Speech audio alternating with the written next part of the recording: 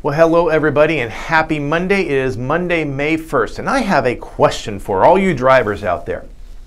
What do you think would be the outcome if having that conversation with a law enforcement officer by the side of the road, you would say, "But officer, I was only doing 20 miles an hour over the speed limit. It's not the 40 miles an hour that I was doing just 10 miles back."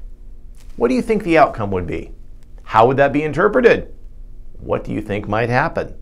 Well, that's one of my 3 points this week for the takeaways for Mark's Monday Minutes in Portland Real Estate. First of all, the sunshine came out, so have the new listings. That's a big plus, number one. Number two, many more signs of what is a normal market are starting to become visible, just like all those daffodils, the tulips that popped up, daffodils now, and the roses that are just around the corner. And number three, the price increases we're seeing this year are more normal than they were in 22. I'll explain all three of those as we get through this. First of all, the week of May 1st, the number of active listings, 2,830. We are almost back up to our 3,000 that we were at January 1st.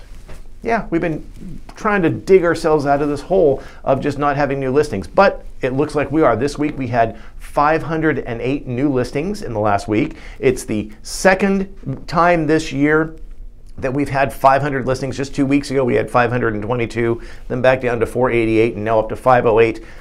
This 3-week average of just over 500, the last time we had 500 new listings, that was back in October, September of 22. So it's good to see the new listings coming to market, just like the flowers coming up in your garden. The number of pending homes, 448. The number of sold homes in the last week, 388. Again, those sold homes went into under contract 30 to 45 days ago. What was interesting this week, a little bump in the number of homes that had a price adjustment of $99 or more in the last 45 days. These are probably existing homes that have just been sitting out there and just felt the pressure they needed to make an adjustment, just like jiggling that bait in the water to get your attention. So a little bit more, but we're still below 19% of total listings. Nationally, we're sitting at about 31%. So Portland is better, if you will, than the national market.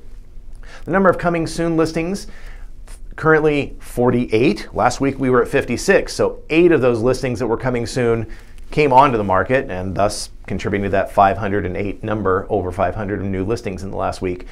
The number of homes sold in the last month, 1,498, giving us a monthly supply of roughly 1.9 months of inventory. For the last 2 weeks, we've been sitting at 175. It's still roughly 7 to 8 weeks worth of homes that if we had no new homes, that's all it would take, 7 to 8 weeks at the current rate of sales to put every house under contract. Interestingly enough, nationally, the current ratio right now, 29% of all new listings go pending in the first week. So what does that say? Sellers are solidly in the driver's seat. Buyers, you had about a 3-week window back in February. We're not seeing that again. That's a function of market numbers. We'll touch on that. The 4-car garage homes, my favorites, the affordable under $1 million or the affluent over $1 million. 109 homes currently on the market, 35 of which are under $1 million in that affordable category. We had 5 new homes with a 4-car garage this week come on the market, 2 of which are under $1 million. We had 6 go pending, not the same 2, but the same number. 2 homes under $1 million with a 4-car garage went pending. 5 recorded sales, 1 of which was under $1 million. So the last 30 days, the last week actually, is doing pretty well for the affluent homes, which has been a change because as we hear about interest rates and concerns, that's actually a good sign that that part of the market is still reasonably strong to expect. It's still about 5 to 5.5 months worth of inventory of those multi-million-dollar homes based on the current rate of sale, but that's okay. That's where they've really been sitting now for about 7 weeks. So it's consistent, if you will. The under $1 million homes, we're sitting at right at 5 months worth of inventory just because we've seen more of the homes out there. They just haven't been moving off the market.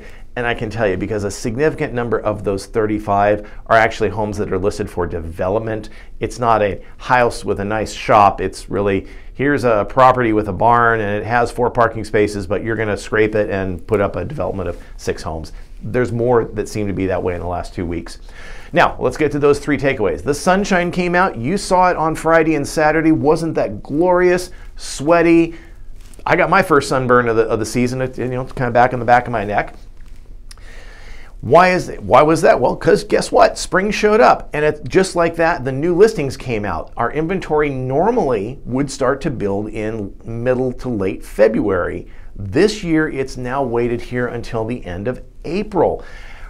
As I mentioned earlier, the last time we had 500 or more listings in a week was back in mid-October and then trending back into September. So we're finally playing catch up 5-6 months later. Yeah, it's taken that long, but this is good. Buyers now have a little more opportunity, a little more choice. Second point, signs of a normal market activity are signs which are good. While we're still limited by inventory, that's the cap, that's limiting how many sales we're going to see. The buyer activity is reasonable and normal. It fits our typical curves. I can't really show it here with my hands. I'd have to get fancy with Excel. But last week was the highest number of pending homes in Portland since last September. So the buyer activity is continuing. As the listings come up, so is the buyer activity putting homes under contract. So these are signs of a normal market coming back up to full strength. Now, that third point, as I said, that conversation with law enforcement, you have seen, and you're going to see this probably all the way into about July, you're going to see those headlines screaming, prices are lower this year. No, it's not lower prices, it's the increase in prices. Price increases are lower this year because last year at this time, price increases were at an 8% rate. That's because so many people were writing multiple offers, $50,000, $60,000, $70,000, $100,000 over asking price. That was just pushing those prices much higher. Well, right now, this year, we're seeing a 5% increase in price.